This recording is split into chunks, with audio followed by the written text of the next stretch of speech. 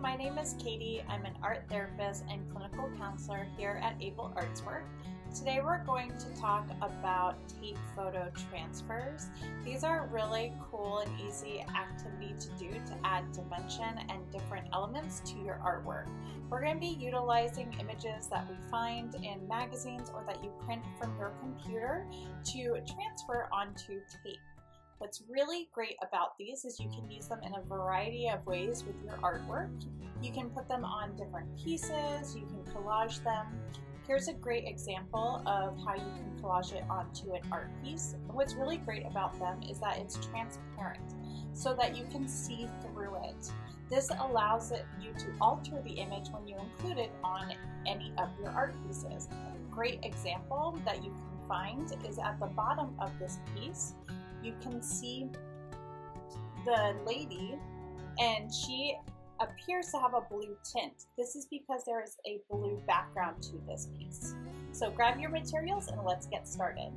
To do our photo transfer project, we're going to need a few materials that you can hopefully find around your house.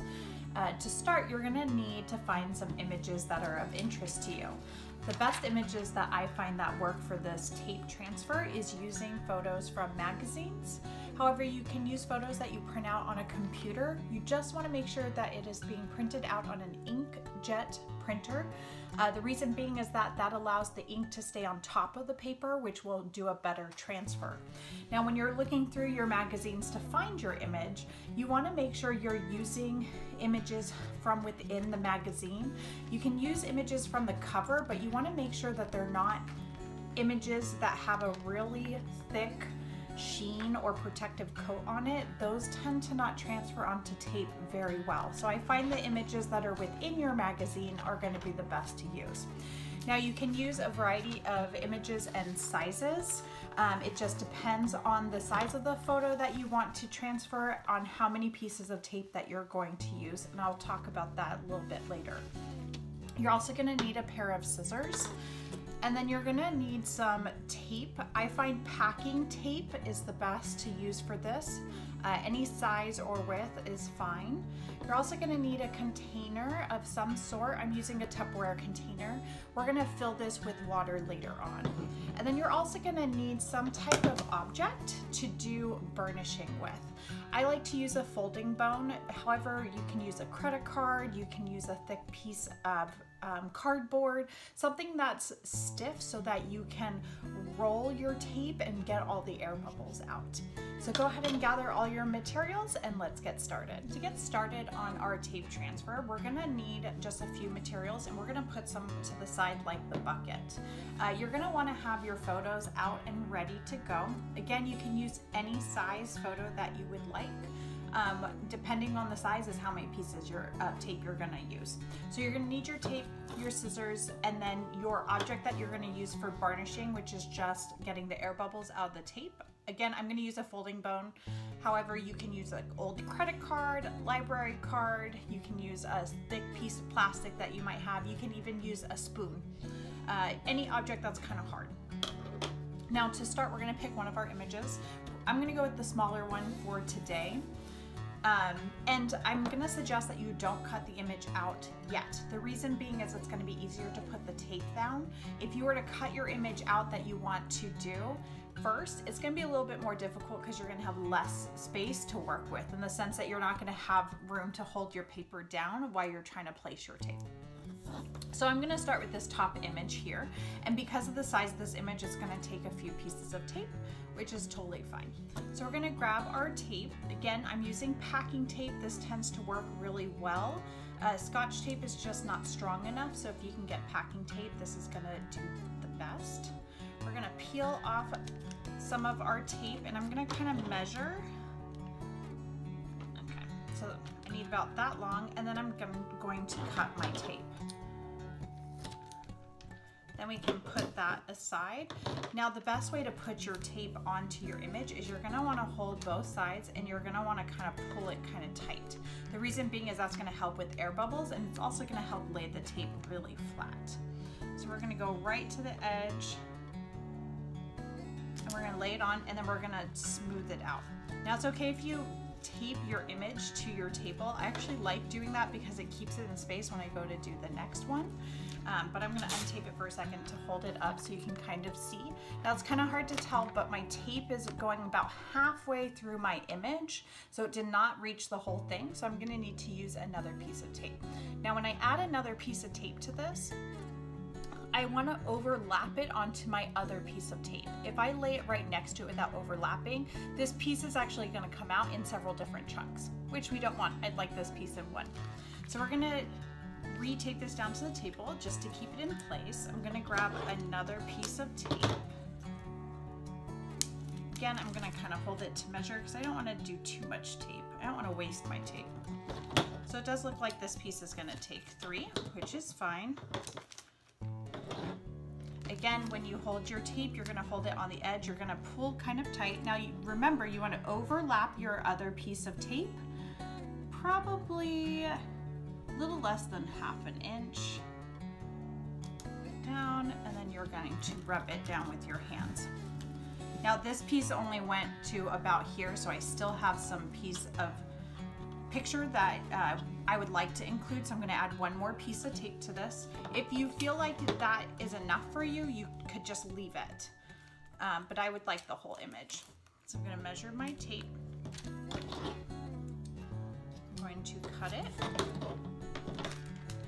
and then I'm going to hold the edges kind of tight, overlap my tape to make sure that I'm not going to lose any of my image, and I'm going to press down. As you can see, I've taped my piece to my table. That's totally fine because I'm just going to pull it up when I'm done. Now you can see I have tape all the way around, and this is where we're going to start by cutting. So I'm going to cut out my picture. That way I have it all the way out and I'm not using as much. So I'm going to carefully cut around.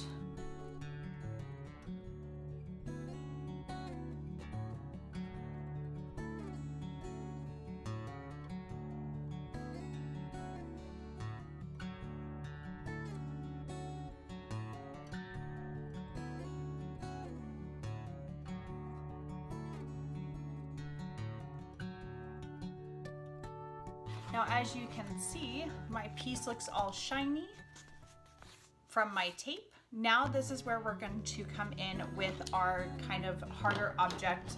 I'm using a folding bone.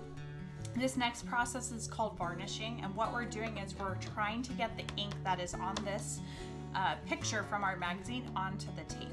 So by rubbing it with a credit card or something plastic and hard, it's going to help that adhesive that's on the tape pick up the ink off. So we're just gonna rub. Again, you don't want to do this too hard, but enough. And you're gonna notice how you can tell when it's doing right is your image is gonna be a little bit brighter. So I've done it right here. It's gonna be a little bit brighter where you've done it. So now if you look at this, the image looks a lot brighter than what it did. And you can kind of see on the other side, you'll feel the tape. That's what you want to look for and to feel for. That's how you know you've done a good job with varnishing. Next, you're gonna need your bucket, and you're gonna wanna fill this with warm water. Why don't you pause the video, go do that, and come back.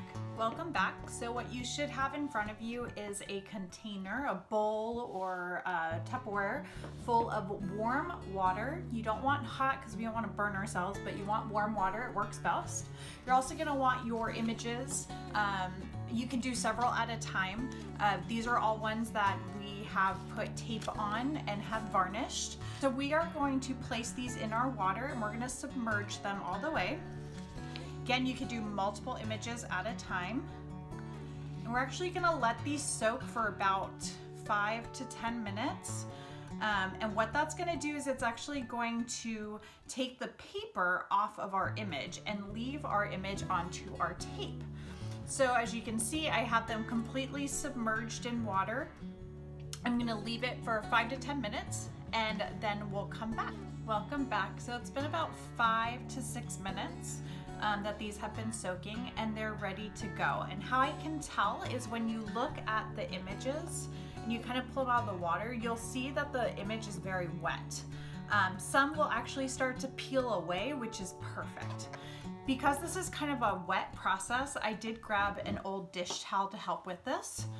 So you can lay it down. Now we're just gonna pick an image from our pile. I'm gonna grab one that I can tell is already peeling. So when you pull it out of the water, you're gonna turn it over so that the tape side is on one hand and the paper is facing up. Now you can tell that this is ready because the paper of the image is actually gonna start peeling away.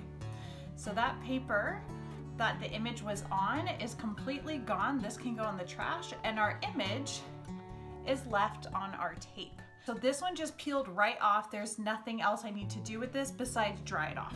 So that's where the towel comes in.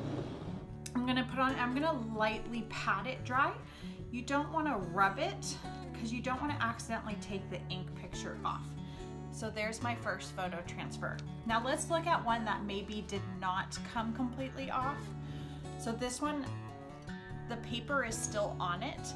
So all we're gonna do is lightly start rubbing, and you're gonna notice that it's gonna start peeling away from our image. See how it's rolling off?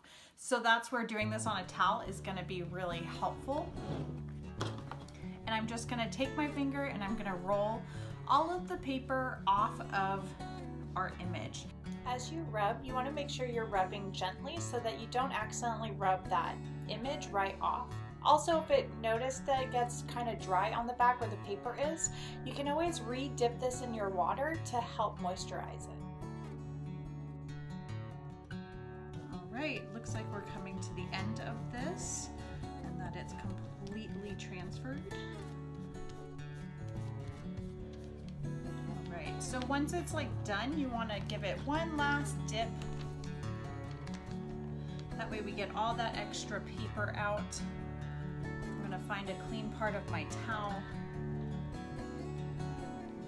and I'm going to dry it off. So I'm going to pat it dry. And there you have it. Again, these are great for various art projects. I like using them in my mixed media art, journaling. What's really cool is you can have a day of just doing photo tape transfers and then they save really well, and just put them in a baggie and save them for your next art project when you're feeling inspired. So I hope you enjoyed that process and I will see you next time.